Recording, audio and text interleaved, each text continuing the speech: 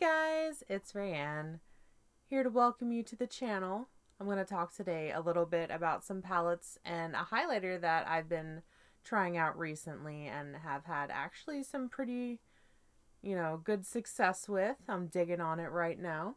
So I did get this Rimmel palette that is glaring, there we go, from CVS, as well as this highlighter.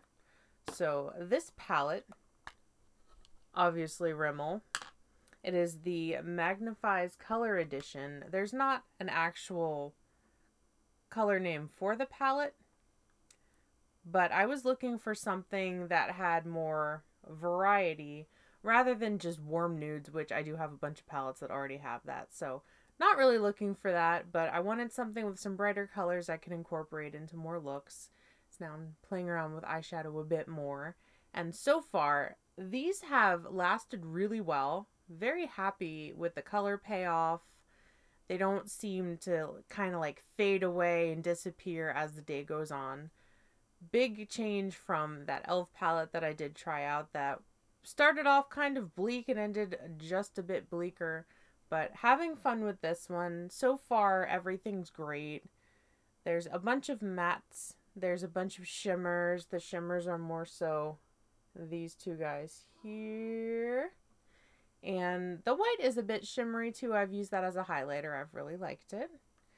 This is $8.99. And there's the cat. Hello, friend. So having fun playing with that. The only thing I wish it had was more of a, I know, so this looks like it's a paler color, but it's a shimmer. So I can't really use that as a base. Or if I were looking kind of like a vanilla kind of color to blend in, if I wanted to do a kind of nude look with these two. But like I said, I have other palettes that do have that, so it's really not that big of a deal to me. But if I wanted to just have one palette, to go somewhere, it would be handy. But, first world problems, it's fine. I can deal with it.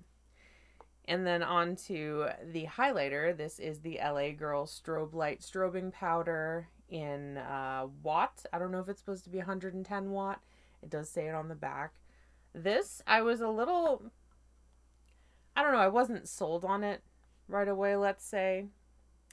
Camera's not picking it up, but it seemed in the store to have a bit of glitter in it, which I'm not down with. I want something that looks like I'm glowing, not that I'm like going to a Kesha concert, because I'm never going to go to a Kesha concert. I really want to go, but it's not in my cards right now. But this surprised me. It's really pretty. I feel like it looks completely different, in the packaging than it does on my skin, which is great. But also that could be a deterrent for a lot of people to not want to try it because they're like, ooh, no, glitter. But yeah, I really do dig this. It's pretty.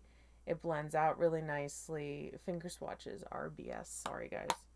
But that is $7.99. Also found that at CVS, as I had said. And then at Ulta, because you can't go to Ulta and not buy anything, I got the Makeup Revolution palette. I did go for this one because there are a variety of colors. There's a bunch of greens, which I was looking for. They're not really the greens per se I was looking for. I was looking for a lot brighter, but these are beautiful and I'm really into them. It's just the Reloaded. It says Reloaded Division, but I think that's just part of the name here. But there's no actual name for the palette, but I've been playing around with it quite a bit. It does have more matte shades than shimmer shades, which is great. Mostly the shimmer shades are these two guys, and then the lighter color that I've used as a highlighter on my brow. I had talked to a very nice girl that I work with about this palette, and she said the mattes are great, but the shimmers are like literally the worst thing, or maybe they're foiled shadows. I'm not quite sure. I tried them dry. I tried them, damp and brush with some Fix Plus. No go. It does not translate at all from brush to skin. It's like there's a glimmer, but nothing you should be getting way more payoff than what I actually got. So I was kind of disappointed about that, but the matte shades are awesome. They're very buttery. They blend out so nicely. I'm very, very happy with them. I wore them to work today. They wore great. They didn't disappear. They didn't move around. I did notice when I was putting them on, they do have like a lot of kickback and some fallout. But if I'm doing eyeshadow, generally I'm doing my eyes first because I'm kind of expecting it to happen. And if I can, you know, do things in a little bit of different steps to avoid me getting really angry and having to take off my foundation and concealer just to do it again, I'm going to do it. So definitely recommend this. It was worth it. I really liked it. This is only $7. And these pan sizes are like decently big. I'm going to open up that Rimmel one just so we can compare them. I'm going to have to put this down. I need 2 hands for this. Also, the Rimmel one came with this creepy one of these guys that, you know, brush on one side, stupid thing on the other side that I used for my nail powder. So I don't know why I put it back in there. But just to compare the pan sizes here, like, this is a lot of bang for your buck. Even if, you know, the shimmery foiled shades are kind of crappy, you're still getting a lot of shadow for $7. And I'm totally into that. There's a mustard color. It's the second one right here. This is freaking awesome. And I love it. And I've worn it quite a few times. I don't know if that's even... It's really pretty.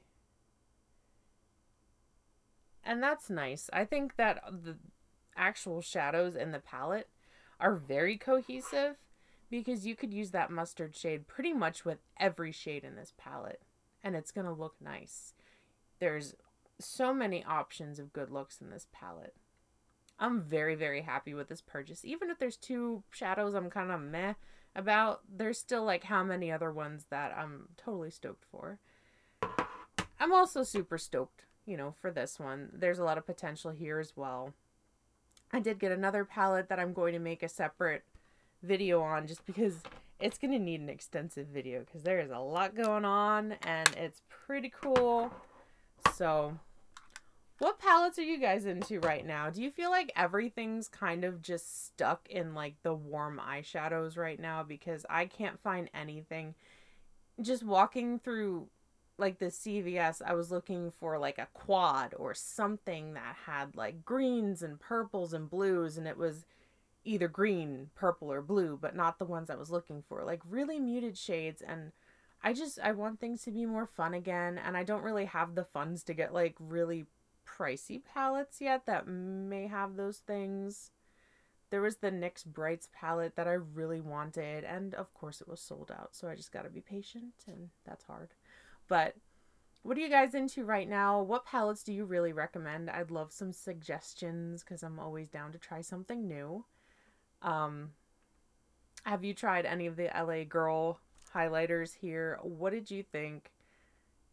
What other colors have you tried? Let me know. I'm always up for suggestions for that as well. If you have a good color for very pale skin, I'm into it. So if you did like the video, please give me a like. If you haven't already, please subscribe to the channel. I would love to have you. Hit the bell for notifications of all of my uploads. Again, leave me a comment with your thoughts. I love chatting with you in the comments. If you want to follow me on Facebook, please do so at Rayanimator Reviews, and you can also find me on Twitter at Rayanimator.